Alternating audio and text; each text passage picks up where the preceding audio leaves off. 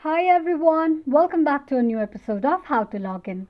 Today in this video, I'm going to show you how you can change your display name in Twitch application. Keep watching the video till the end. To change your display name in Twitch, firstly log into your Twitch account by entering your username and password. The official page of Twitch will appear on the screen. Click on the profile icon on the top left corner of the screen and then tap on Account Settings. On the next page, enter your new display name by erasing the old one beside the display name section. After entering or changing your display name, click on Save Changes option.